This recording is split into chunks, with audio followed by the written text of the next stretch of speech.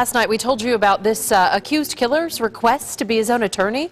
Well, tonight the judge is saying not a chance. Michael Crane not fit to represent himself. Crane says the rules of the law don't apply to him because he's, quote, a sovereign being, and he's not the only one trying to use that defense. Another man here in the Valley just told police the same thing when he got pulled over.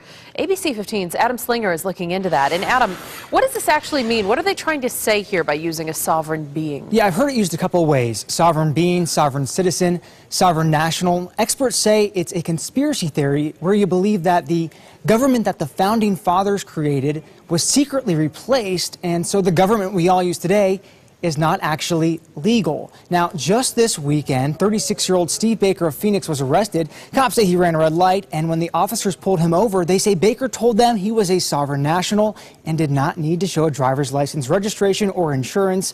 I was just talking to an ASU law professor who says that type of defense will never hold up in court.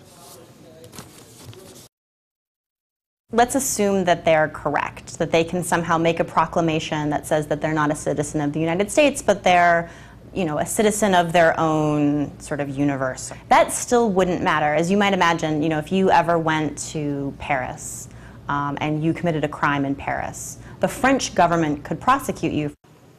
And the FBI says that most of the crimes committed by sovereign citizens are minor, things like not paying their taxes. But the FBI is labeling this a domestic terror threat. Now, Katie, experts say that even if this is a minor crime usually, if you don't believe in the law, if you think you can do whatever you want, then there is that potential for real danger among the general public. Well, that's for sure, yeah, and thinking that you can use that defense. Thank you, Adam. The body of a